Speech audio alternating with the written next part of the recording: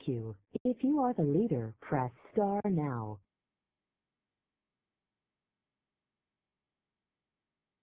After the tone, state your name, followed by the pound or hash sign.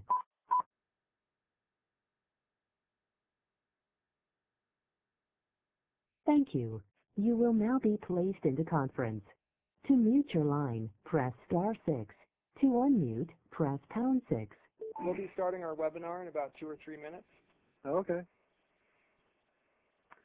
I'm trying to log into the live meeting manager, and it's bumping me out saying that I'm not recognized. I'm actually using a different computer. Would that be the problem? It may be. If you follow the original link in, though, it should ask you for your email address. You should be able to get in that way. Well, I sent this email Are home. you using the link that was emailed to you? Right. And I sent the email home, and I'm using the link to get in now. And it's asking me if I want to download a file, and I'm doing that. Okay, you should be okay then, once it downloads it.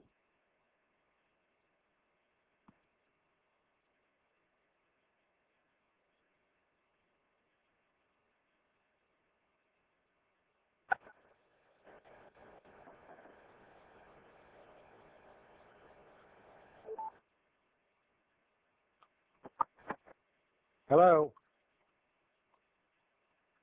Yes, we'll be starting our webinar in about 2 minutes.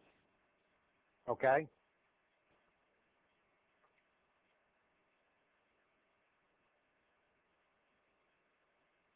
It keeps coming up with a join a scheduled meeting using the required information. It gives the meeting ID number and it requests an entry code.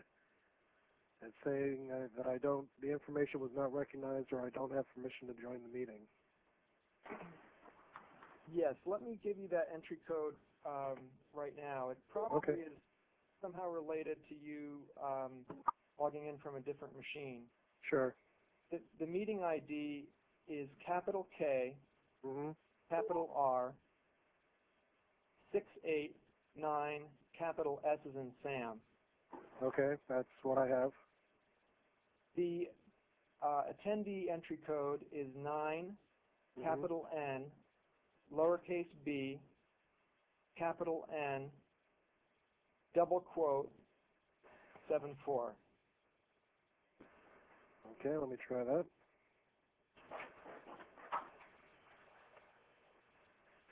Yeah, it's gotten me to a login page, so I'll be all set, I think. Good. So let's give everybody just a couple more minutes. Sure. One other housekeeping item. Apparently, Terry Campbell, one of the presenters, and Richard Wakeland are logged in as attendees, which should be fine. What we will do is we'll scroll through your slides as you go, Richard and Carrie, so it should work just fine. You won't have access to move the slides back and forth, but you can just give us instructions to do that. Okay.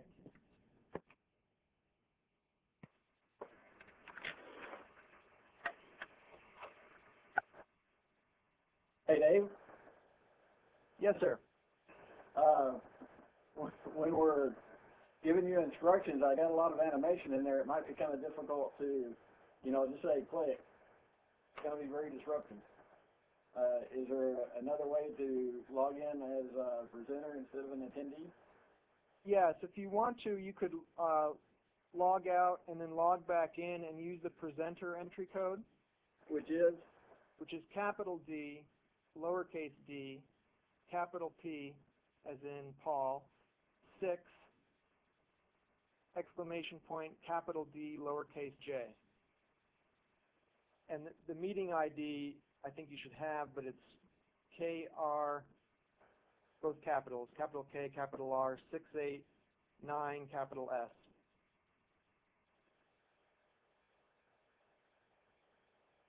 Okay, that's uppercase D, lowercase d, capital P as in Paul, 6, exclamation point, D as in David, uppercase, J as in John, lowercase, and then the other one was KR6, and then what else? 89, capital S. F as in Frank? Sorry, S is in Sam. Okay. Okay, while you're doing that, why don't we go ahead and get started? And sorry, everybody, for some of the technical difficulties. Welcome to our webinar on industrial flow meters and accuracy in industrial flow meters. My name is Dave Showalter, and I'm Director of Marketing at Alden Lab. And on the first slide here, we have a couple of housekeeping items to go through. So first of all, the audio system. What we're going to do to start out with is mute all of the attendees' phones. The reason for this is just to try to keep some of the noise down. If people are in cubicles or there's just background noise, it'll mute some of that. In terms of asking questions, generally in the webinars, we since a lot of people can be in attendance, what we do is we ask questions online through text. But today we have a smaller, a little bit more intimate group, so I think it'll be fine in the end to ask the questions verbally. But I would ask that you save your questions until the end when we unmute the phones. We will be making these slides available on our website after the webinar. So if you wanted access to them or you wanted to show them to somebody else, they will be available. And we can send all the attendees an email giving you the link for that. We're also recording this webinar, and so if people are interested later to listen to the webinar, they can get a recording, which would be a Windows media file. So with that, I'm going to mute the attendees' phones right now. The leader has turned lecture on, and your line will remain muted until the conference leader unmutes your line. Okay, we'll now move on to the next slide and provide the agenda for this meeting. So first on the agenda, I'm going to give a very brief introduction. Then from Richard Wakeland at Fluidic Techniques, we're going to hear about flow meter types and when to calibrate flow meters.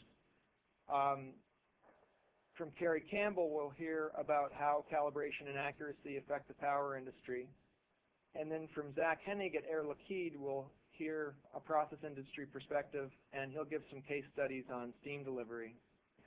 And finally, we'll hear from Phil Stacey at Alden Lab about how calibration of flow meters really works. So first thing on the next slide,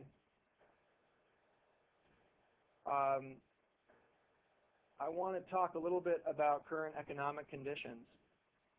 This makes calibration of some meters more important than ever because especially if you're delivering something, as we'll hear from Zach a little bit later in the program, to accurately measure what you're delivering is critical, and any lost revenue becomes even more critical in economic conditions like these. Because it costs more to calibrate a flow meter than not to calibrate, this highlights, the current economic conditions highlight the importance of deciding when not to calibrate as well. So industrial flow meters can be important for plant efficiency, for understanding exactly how much flow you have. If you don't know that, then you can't operate at peak efficiency, and that can result in lost revenue or increased costs over time. Also, it's important for plant safety. And in the next slide, I'll give a case in point, which had to do with feed water and nuclear power plants. So this example comes to us courtesy of Dr. John Bickel from Talisman International. Basically, the secondary side calorimetric power based on temperature difference is used to calibrate reactor power for nuclear power plants. And if the feed water flow instruments become inaccurate over time, then the determination of reactor power will be inaccurate. And so some plants have unknowingly operated at power levels above what the license allowed. And one solution to this would be creating large allowances for flow inaccuracies, but this would result in lost revenue for the plant, basically creating less power than you think you are.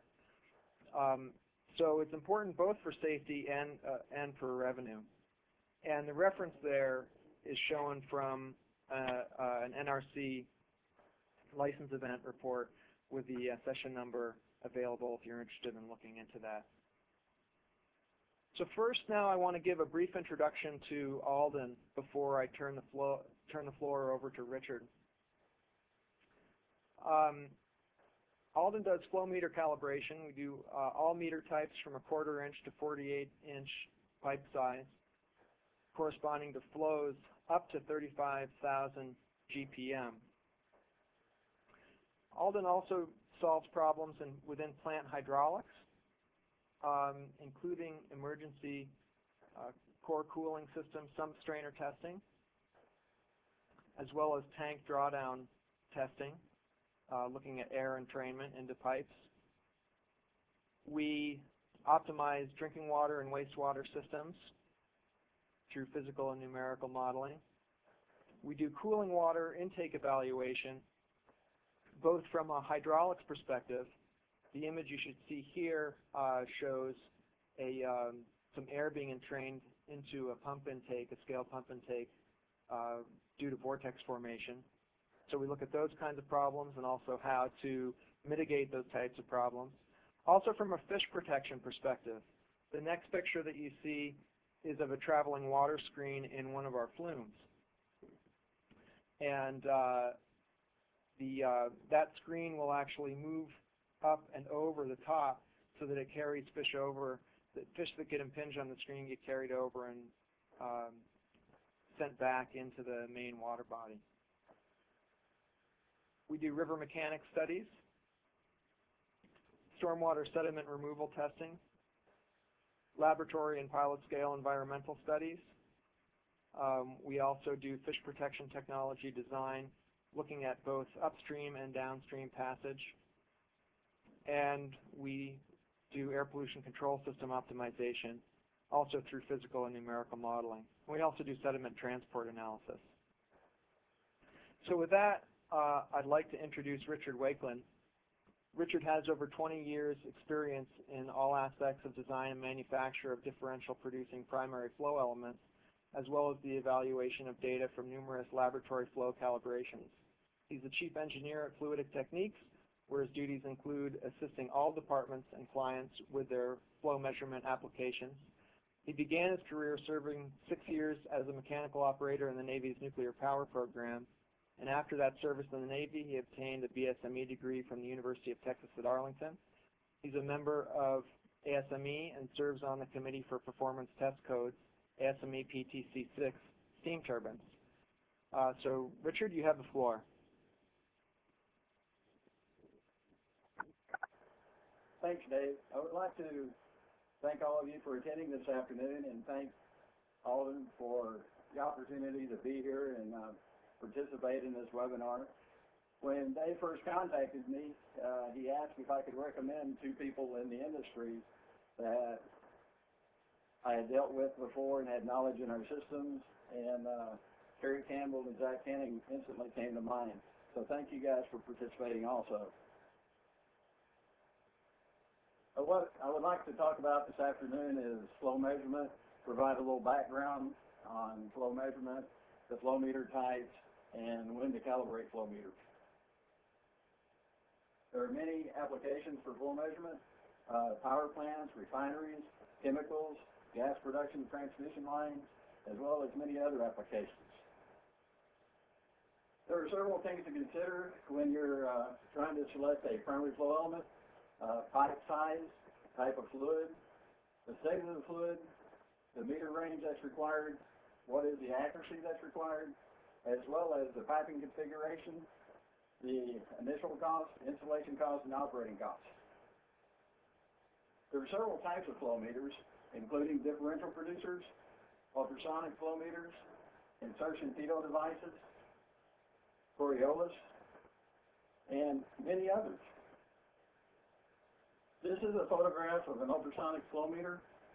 This was actually provided by one of our customers, but they asked us to provide the upstream and downstream piping. This is a photograph of a insertion Tito device. It's manufactured by Veris. It's called a Veribar.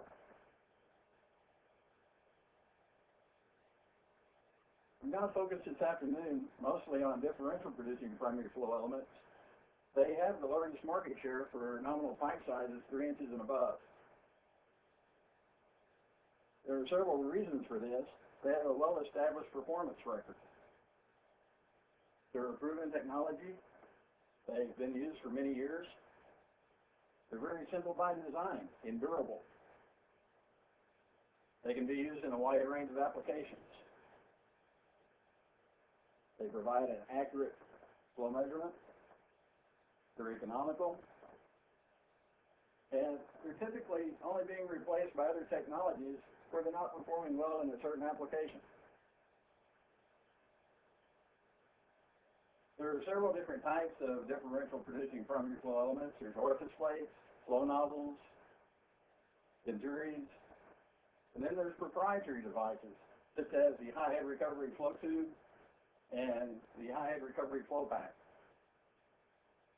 This is a photograph of a concentric orifice plate.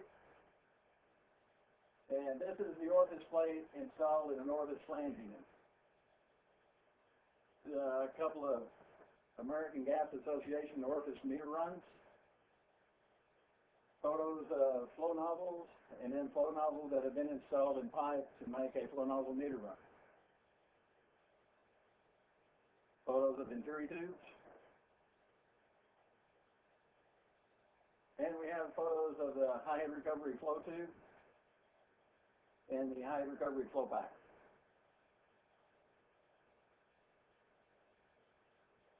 There are several flow measurement standards which cover the design and manufacture of differential producing primary flow elements, including the American Society of Mechanical Engineers. They publish the MSC series for measurement of fluid flow, as well as the Performance Test Code, or PTC series. Another standard which covers the differential producer is the International Organization for Standardization, or ISO. They publish ISO 5167. There's also the American Gas Association. Commonly used is American Gas Association, or AGA number 3. And there are still yet others. Flow measurement standards provide accuracy statements. They're typically based on pipe size, Reynolds numbers, beta ratios, and they specify the piping or upstream straight length that's required before and after the primary flow element. For an example, we have MSC 3MA 2007. It's an addendum to ASME MSC 3M. And in this, we see in our standards that the coefficient of discharge is stated either as a value in the case of Venturis, or it may be stated as an equation which is used to calculate the coefficient of discharge. If we take a particular example of a long radius flow nozzle, the coefficient of discharge equation is stated in terms of pipe Reynolds number and beta ratio. If you use this equation, they say the uncertainty is within plus or minus 2%. If the pipe diameter is between 2 and 25 inches, the beta ratio is between 0.2 and 0.8, and the pipe Reynolds number is between 10,000 and 10 million.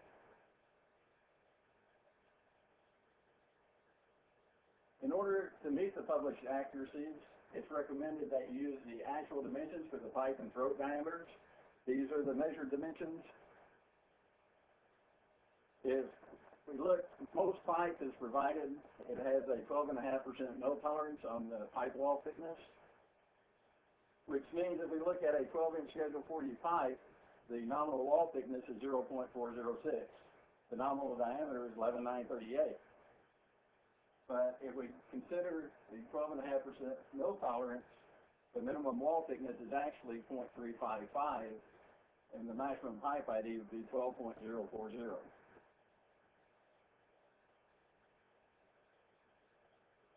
A common practice is to use a normal flow rate to calculate the coefficient of discharge and gas expansion factor. I'm recommending that you use the actual flow rate whenever possible. And also to use pressure and temperature compensation to determine the density as the system conditions vary. And also use corrosion-resistant materials for the Fermi element corrosion. We have some instances where carbon steel may be used instead of stainless steel, and we notice on the calibration that they're not performing as well. To improve the published accuracies, we can laboratory flow calibrate, and that can reduce the uncertainty to less than what's in the published standard. And when the primary element is used outside of the standard, we can also define what the accuracy is. Or when the upstream and downstream piping requirements cannot be met. You can calibrate with the actual upstream and downstream configuration. Here's an example of that. We have a high recovery flow pack that's being calibrated at Alden Research Laboratory. We have two elbows that are out of plane installed directly upstream of the flow pack. We can also use alignment pins for orifice plates and flanges. We've determined over the years that a very slight misalignment in the orifice plate can cause for a very poor flow calibration. As an example, you can see how much misalignment could be caused by not using an alignment pin if the orifice plate is simply installed with a bolt centering the orifice plate. You can improve on the published accuracies by knowing your manufacturer. Design and manufacturing methods can produce better accuracy. And we've seen in some cases where a manufacturer may produce a different model for calibration than they would as a normal part to be shipped. This is a 12-inch Schedule 40 flow nozzle meter run. It's been calibrated for 2 sets of pressure taps. It was manufactured by Fluidic Techniques and calibrated at Alden. If you notice at the middle of the curve is our theoretical coefficient, and then the 2 sets of pressure taps are plotted just above that. The accuracy on this one looks like it's well within 0.5%.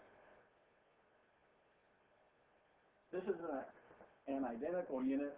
Once again, a 12-inch Schedule 40 flow nozzle meter run.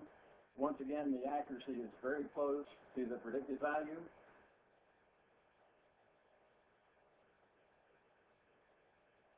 If we take an example of this 12-inch Schedule 40 flow nozzle meter run with the conditions stated, you notice that C and Y are calculated at the normal flow rates.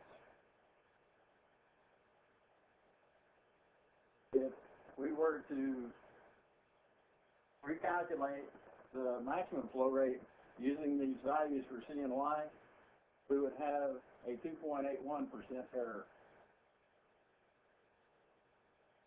And if we were to include the maximum pipe diameter as allowed by the mill tolerance, we increase that uncertainty to a 2.89% error. Similarly, a 5% change in pressure creates a 2.4% error in flow.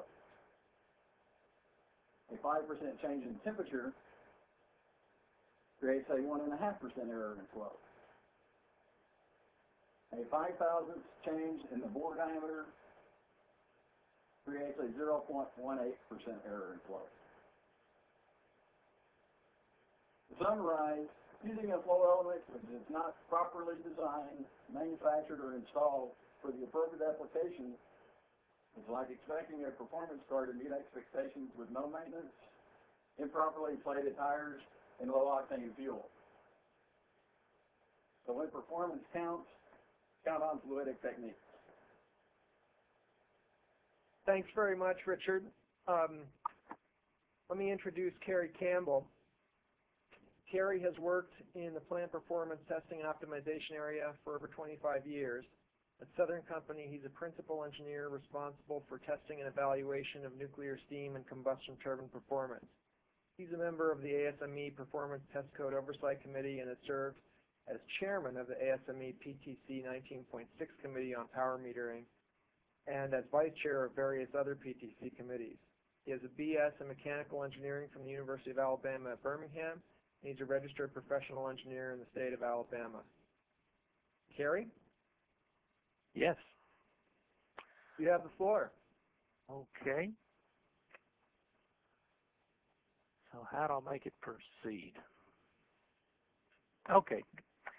All right, as he said, I'm Kerry Campbell. I've worked for Southern Company for about 29 years now, done a lot of performance testing. Of course, in testing power plants, we use a lot of flow meters. So what I want to talk about today is the benefit of calibrating flow meters used in power plants.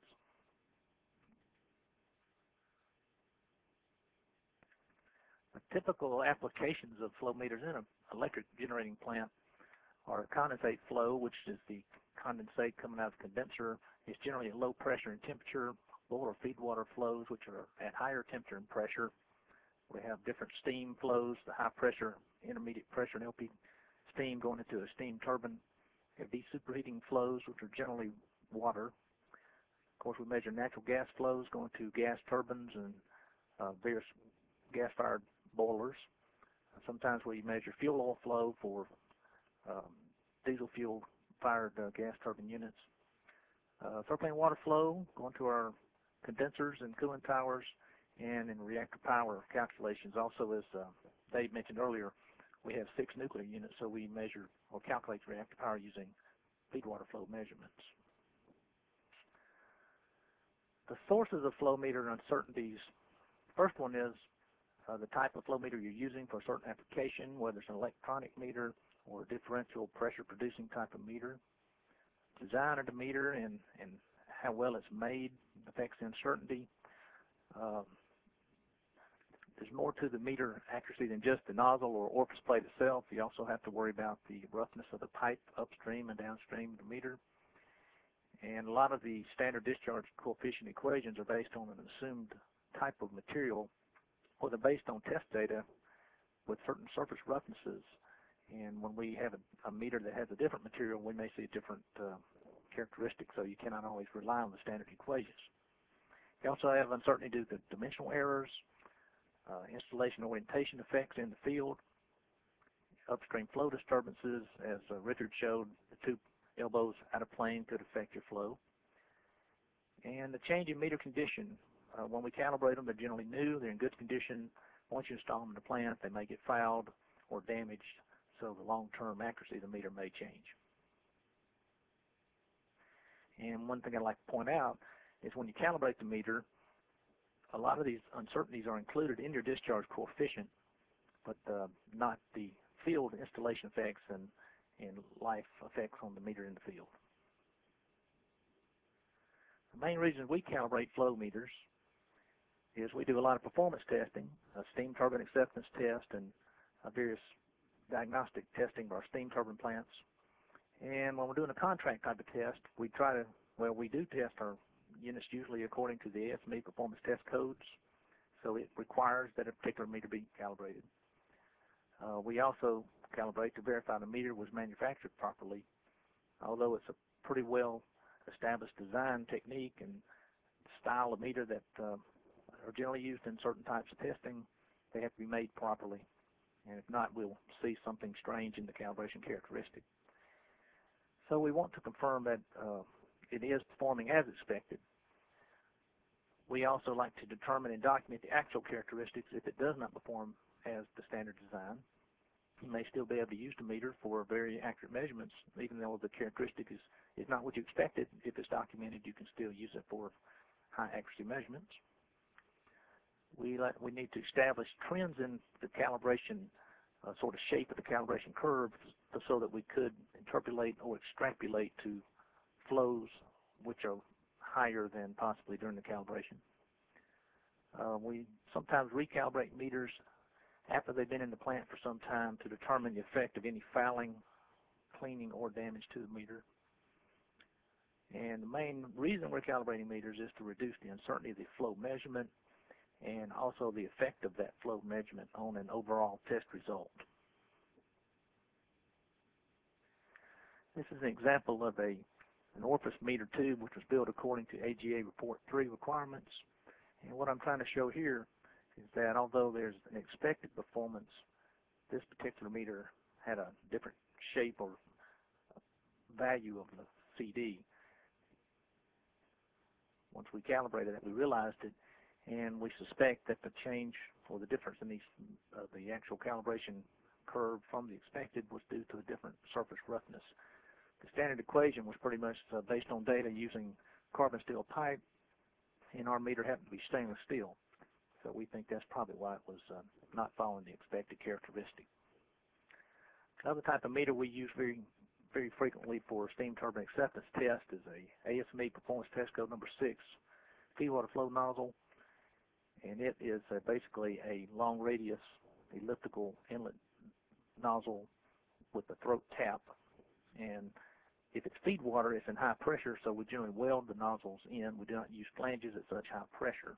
Some of our pressures are higher than 3,500 pounds PSIG, so that's pretty high pressure, and we'd hate to have a leak out of a flange, so we use welded in nozzles. In this case, we had 4 taps that were calibrated according to the PTC6 guidelines. This is a graph of the calibration of this meter, and back in 1976, they had a procedure was plotted against a log scale of Reynolds number, and you can see it should be basically flat when versus a log scale. And we're trying to get the slope of this meter within the uncertainty of this sort of error bands that's plotted. The newer 1970 or 96 procedure plots the performance of the meter versus what's called C sub x, which is kind of an offset, an average y-intercept of the calibration equation, and it should be constant over the entire Reynolds number range. And so we plot this to try to see if the actual extrapolation of C sub x is a flat line. And in this case, it was very flat. And there are some plus or minus criteria in PTC6 that we plot, and it was well within that range. Other types of meters we use, PTC6 also allows you to put flow nozzles in the low pressure piping or the condensate coming out of the condenser at lower pressure and temperatures. In this case, we use a flange type of meter, and the meter is wedged between 2 flanges where you can actually remove it, clean it more easily, inspect it, and it works very well. They also have a recovery cone to try to reduce the head loss through the meter, and it gives you a higher Reynolds number during calibration, which also works out very well. This is a picture of that actual meter installed in the pipe. And as you can see, it's inserted into the downstream pipe section, and you can remove it. You can pull out of that pipe and clean it and inspect it if necessary. This is a piping drawing showing where this particular meter was installed. In this case, it had the certain upstream pipe length requirements, and it was actually reduced down from like a 16-inch pipe to a 12-inch pipe, and then we had to enlarge it after the meter tube to get it back to the 16-inch pipe run.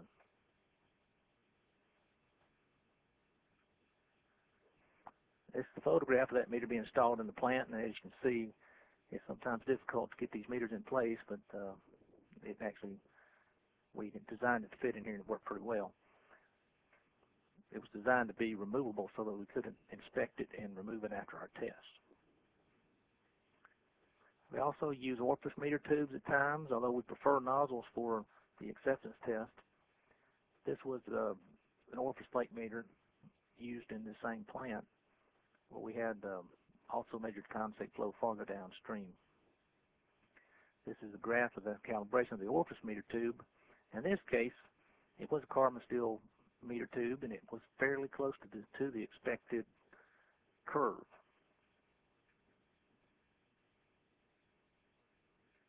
It shows the actual piping of that orifice meter tube. It had a very long straight run upstream, so we weren't concerned about flow disturbances.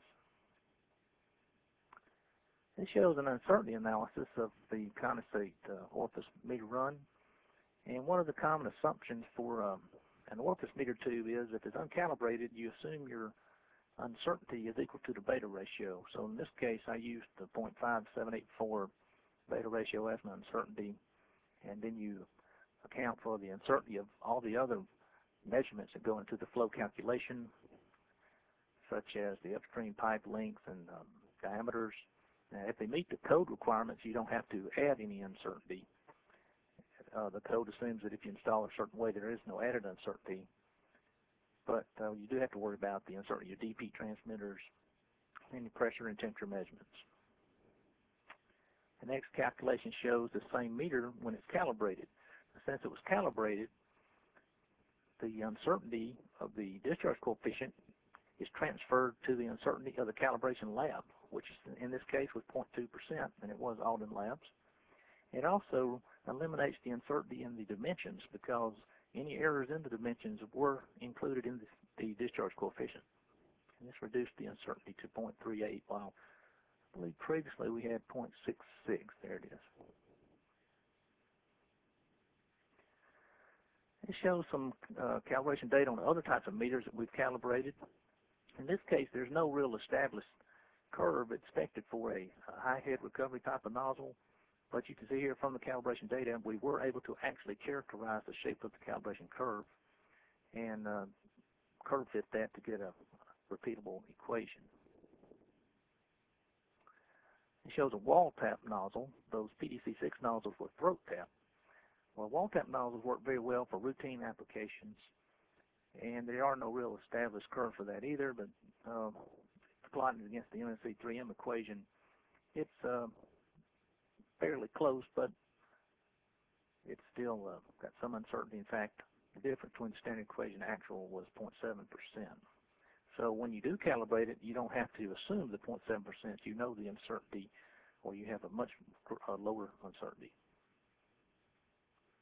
So conclusions,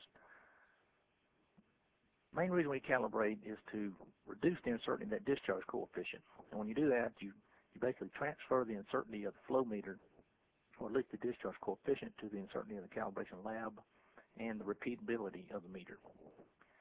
And we also try to select meters with predictable and repeatable characteristics. They may not have to match the expected curve, but if we've actually calibrated it, we know its characteristic, and as long as it's repeatable, we do have a high reliability in our discharge coefficient. We also need to verify that the meter was manufactured properly, and we do that by performance. AGA Report 3 has a detailed inspection or procedure for building the meter according to AGA Report 3 requirements, but even if it appears to be built properly, we like to test it to see its actual characteristics.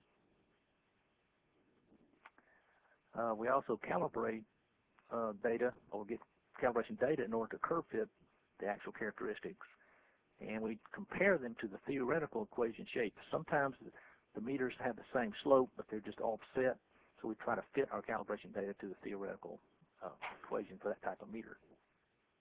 Of course, once you've installed or calibrated your meter, you have to install it using similar or as close as possible duplicate flow conditions as during calibration.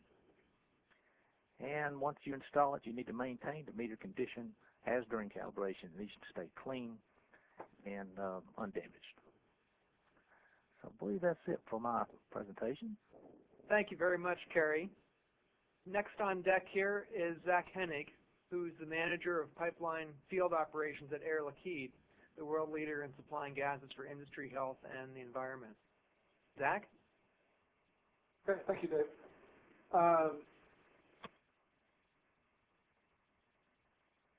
And I'm also having trouble. How do you...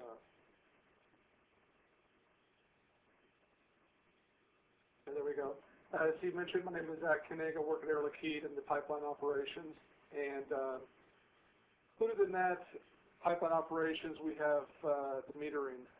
We have 300 to 400 customers and building meters along pipeline systems between Corpus Christi and New Orleans. The products include oxygen, nitrogen, hydrogen, and also we have steam and water pipelines at some locations. So as I mentioned, there's over 400 billion meters. In addition to that, our group also maintains another couple hundred process meters in the plants.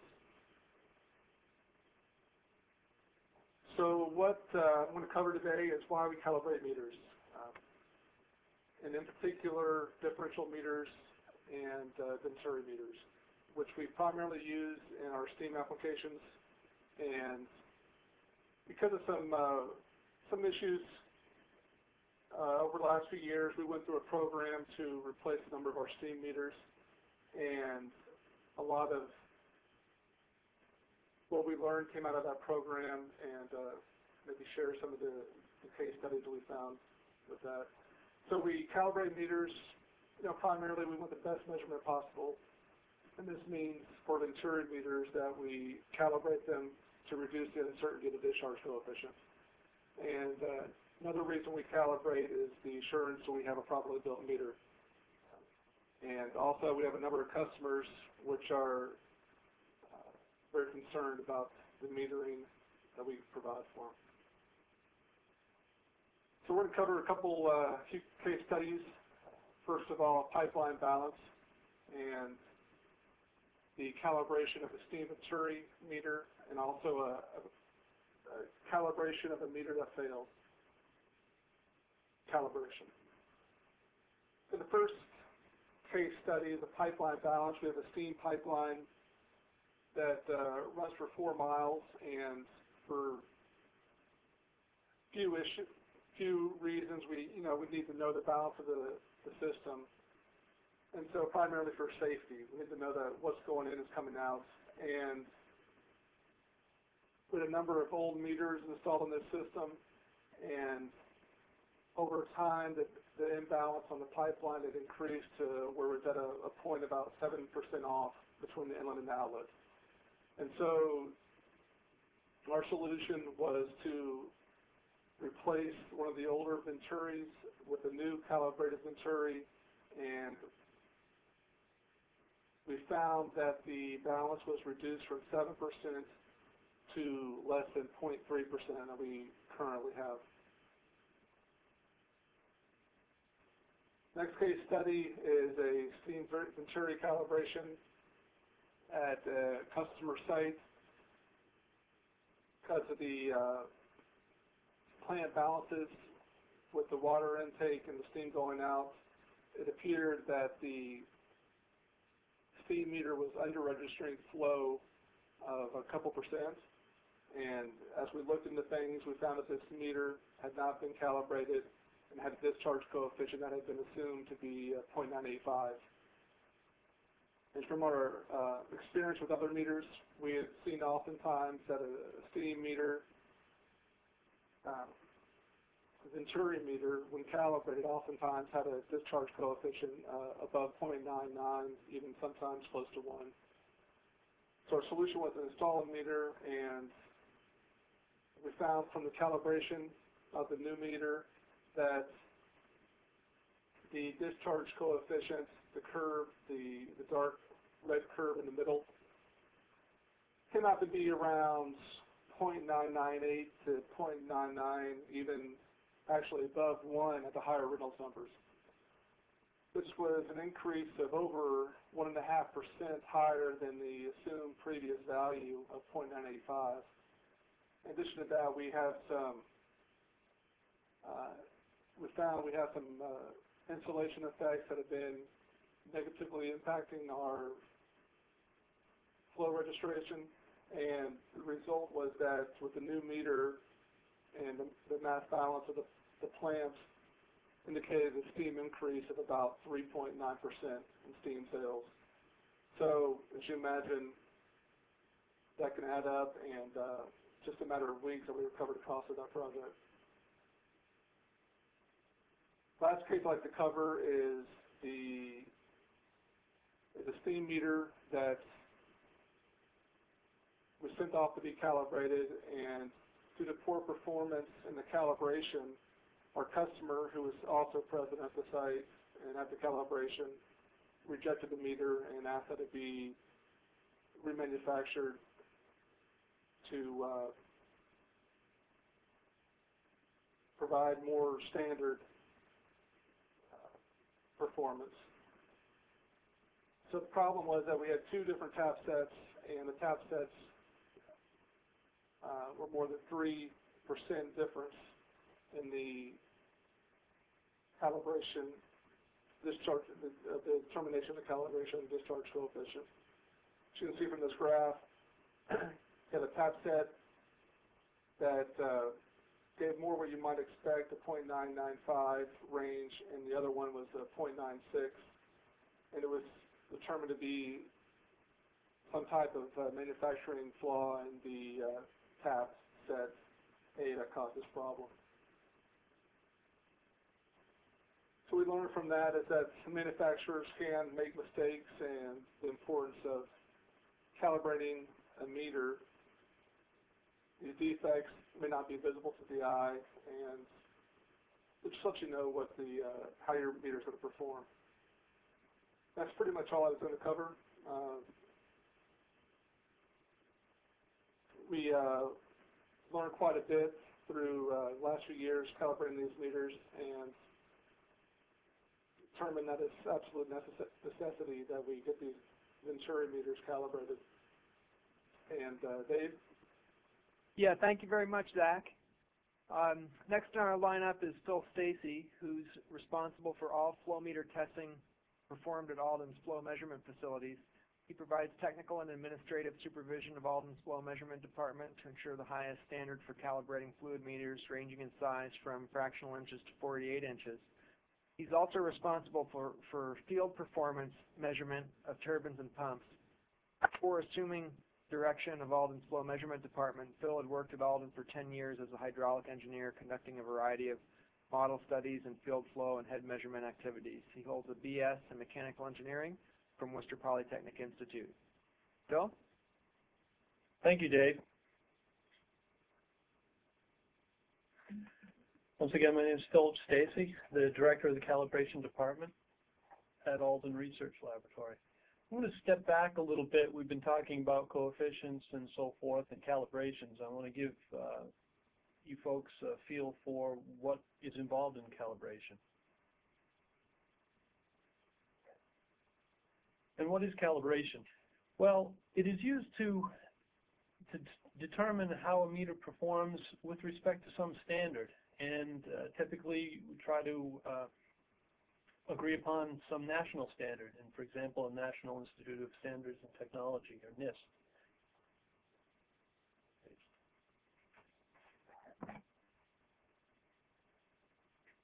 And what we do is we calibrate meters by relating their performance to a traceable measurement of flow, independent of the meter's signal.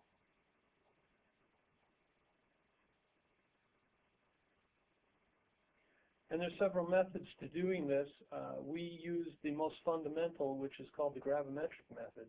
And in simplest terms, the gravimetric method could be called, it could be referred to as a bucket and a stopwatch, because what we are doing is running water through the meter, collecting it into a tank, and timing the, recording the time it takes to fill the tank, and at the same time recording the temperature. So our fundamental measurements are weight, time, and temperature. And from these three parameters, you can determine the flow, mass flow, and then based on density, the volumetric flow.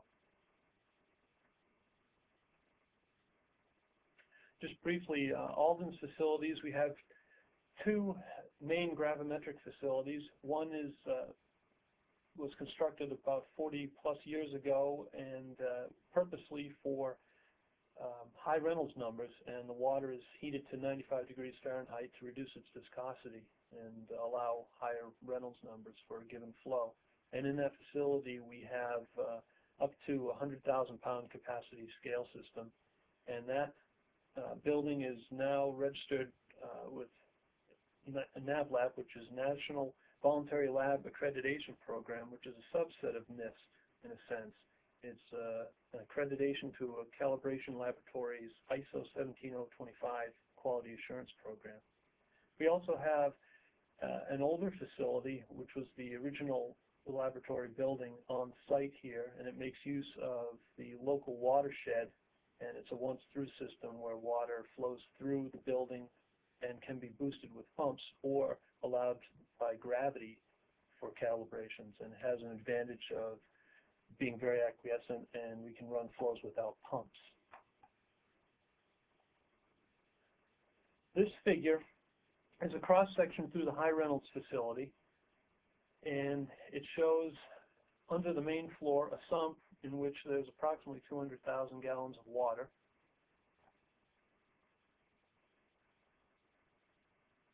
To the left, we have a pump room with about 950 horsepower worth of pumps.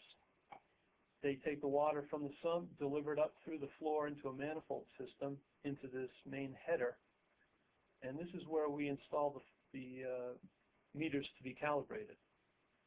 There's approximately 60 to 70 feet of available straight run there for the installation of the meters. The water flows through the meter from left to right in this diagram, enters a series of breakdown valves and a diverter system, which is a nozzle over a tank, the 100,000-pound tank as shown. Water is adjusted through the meter for each set point, and then once it's running and stable, we can press a button which diverts the water into the weigh tank, simultaneously starting a timing system. When the tank's full, the timer stops, we let it settle, we record the weight, we know the time, and we've been recording temperature of the flowing fluid all the while.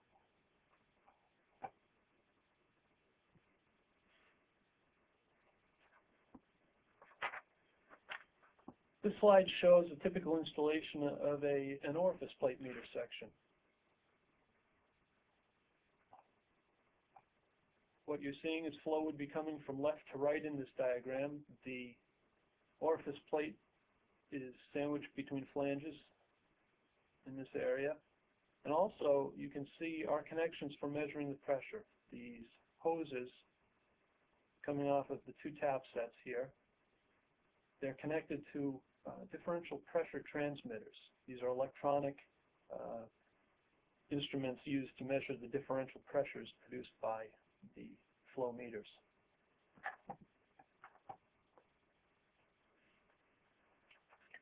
This slide shows one of the scales in our older facility, the Low Reynolds facility.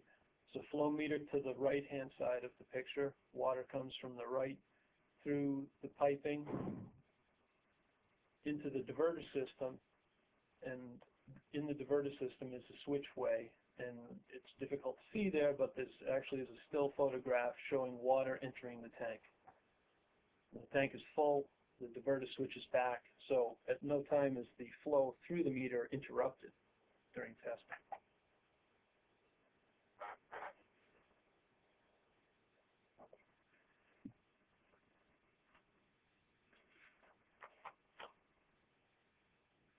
This slide shows some data that we've collected from an example 26-inch Venturi meter. This was tested in the High Reynolds facility, and the data represents flows from 7,000 GPM up to 19,000 GPM. And the coefficient is calculated by using the measured differential and relating that to the flow that we measure in the weigh tank systems. The corresponding Reynolds number went from about 1.4 million up to 3.2 million.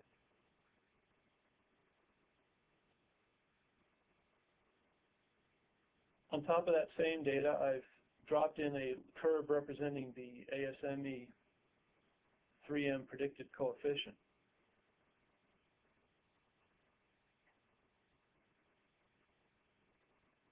And relative to the predicted line, I can throw in some 0.5% tolerance bars to show where this meter fell in respect to the prediction.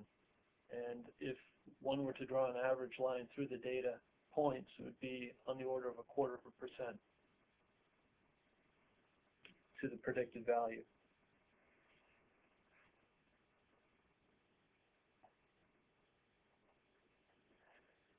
We've heard several times why meters are calibrated.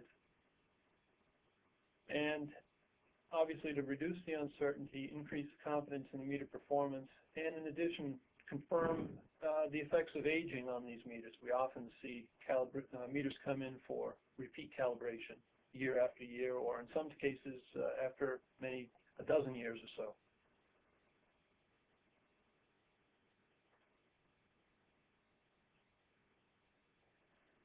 And we've been talking about calibration versus prediction today.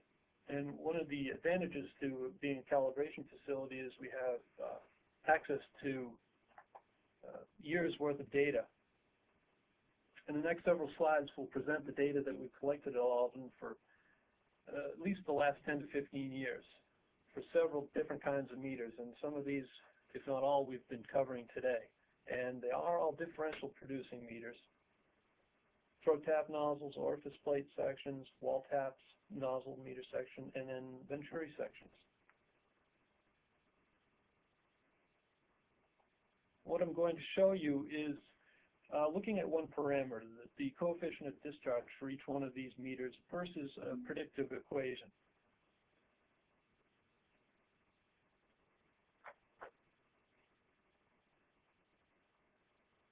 The first graph here is represents the coefficient of the whole population of throat tap nozzle meters that we've collected over the years.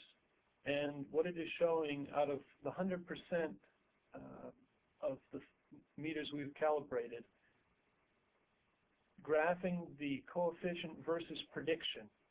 And on the predicted, you can have the meter may fall above the prediction or below the prediction.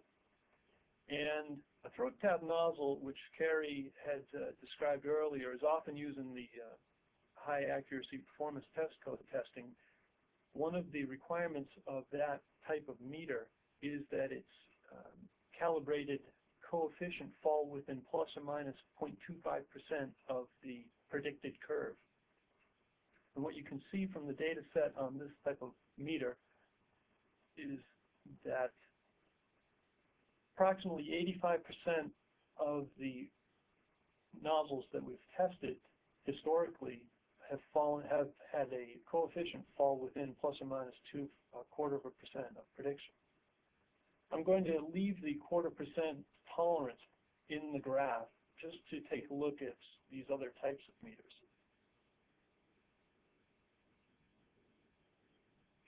The next meter is a very common meter, the orifice plate meter section. And you can see that its graph of coefficient versus prediction is less steep. And what that means is that fewer of the meters fall within that 0.25% band. And looking where the line crosses the thresholds, we can see that it's approximately 50% of the meters are within a 0.25% prediction.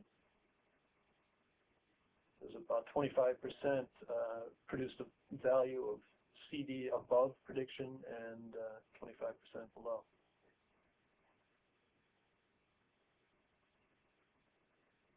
The next meter is Venturi, and again, this is shown in the red diamonds. Again, the slope is less steep, showing more variability in the data set.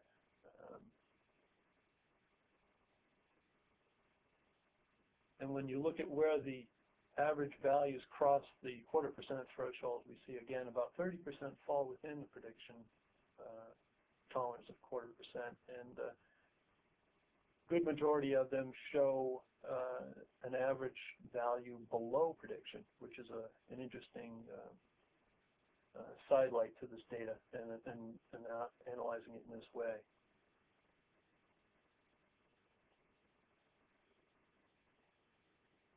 The last meter we're looking at here is the wall tap nozzle meter. And again, similar to the Venturi, it has a gentle slope, and the average value shows to be above the prediction, with about 30% falling within the 0.25% range.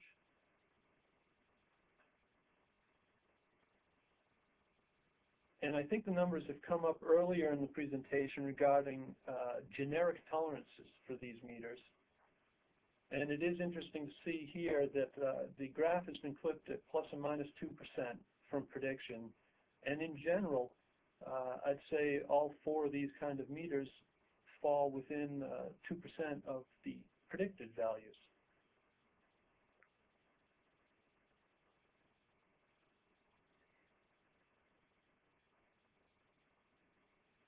Well, in conclusion, calibration is a means to reduce the uncertainty. It links the meter performance to accepted standards. And that is tantamount to having better accuracy.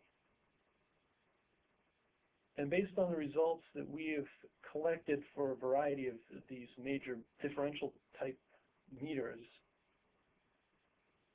it shows that calibration is often the only way to account for the design and manufacturing tolerances that can significantly affect the performance with respect to the equations that are used.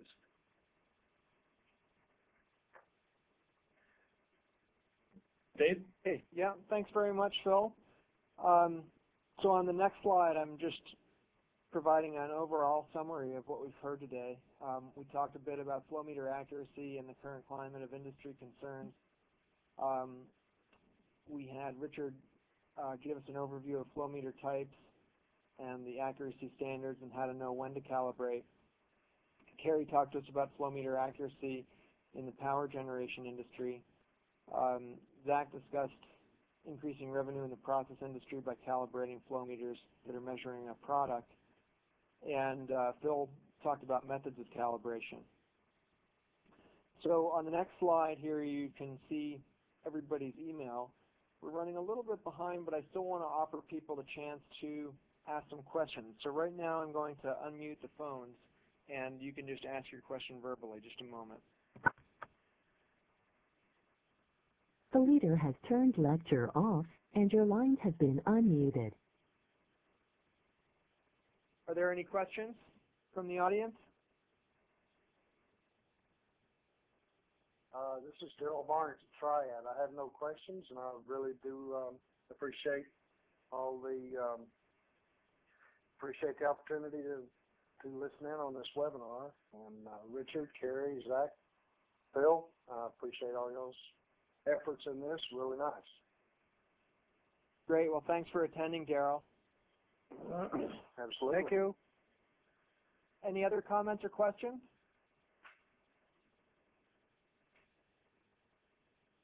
Okay, if not, then we'll conclude, and thanks everybody for attending, and thanks to the speakers for your efforts in putting this together. We'll let everybody know when slides and recording are available. Thank you very much.